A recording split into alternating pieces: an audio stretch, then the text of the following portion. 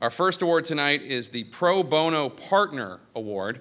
While many law firms partner with NVLSP, this year's honoree, Kirkland Ellis, has been a true partner in advancing our pro bono work, utilizing its expertise and resources to assist our nation's veterans.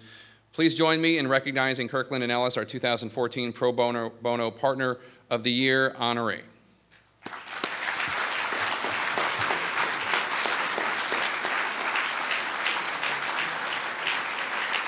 And Michael Podberesky is is that you? All right, thank you so much for coming here.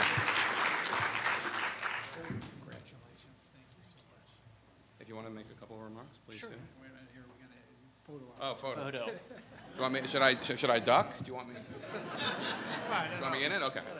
Well, if you insist. Thank you. Oh, yes.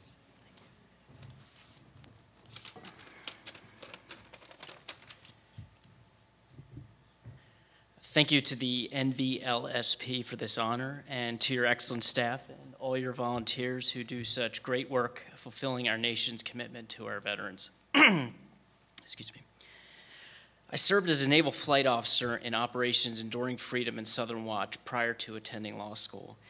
And one of the key milestones I, and probably every other veteran, remember clearly is raising our right hand to take the oath of service right before some drill instructor got in our face to yell at us. Now, when troops enlist, they sign a contract containing mundane details about their enlistment, such as their length of service, their rank, any training schools they were promised, and any bonuses or benefits that are to be provided. But after signing that contract, at the induction ceremony, troops make a much graver commitment in the form of the oath of enlistment, in which they raise their right hand and solemnly swear to support and defend the Constitution and obey all orders from the President of the United States. In doing so, they essentially write a blank check and say, I give my body and soul, I will go wherever you tell me to go, and I will do whatever you tell me to do, and I will make whatever sacrifice you ask that is necessary in defense of this great country. Now, unspoken is an equally solemn reciprocal promise to the soldier that he or she will be properly looked out for, properly led, and if harmed while standing the watch, the soldier and his or her family will be taken care of. Unfortunately, that promise to our injured veterans is often difficult to effectuate. The services, the Department of Defense, and the VA, they are large bureaucracies, and as many of you know, working with them can be challenging at times. But make no mistake, this commitment, this sacred vow to take care of our injured veterans is not one made on behalf of the Army. It's not one made on behalf of the VA. It's not even one made on the government as a whole. It is a promise from the American people that we will take care of our fellow citizens harmed while protecting and defending our nation and its many blessings.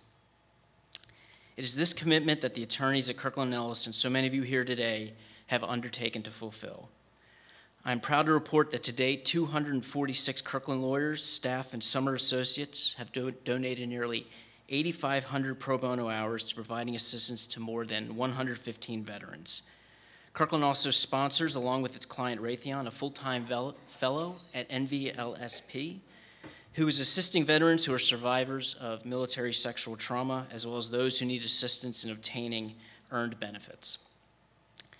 There is no pro bono initiative at any of our 12 offices worldwide that commands more universal support than our Veterans Assistance Projects, and lawyers at our firm who have never before done any pro bono work on any matter have stepped up to volunteer on these matters. We at Kirkland are glad that we are able to do our part to fulfill a solemn promise, and I'm confident that I speak on behalf of every attorney in this room who have volunteered to assist veterans, that it was an honor and a privilege to do so.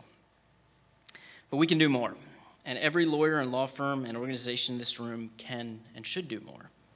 We hope to attend this dinner next year with double the hours and double the volunteers, and what we really look forward to is a day in the future when there is no longer a need for this kind of work at all.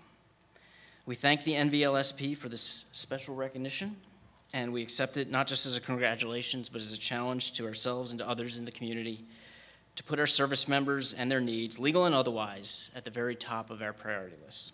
Thank you very much.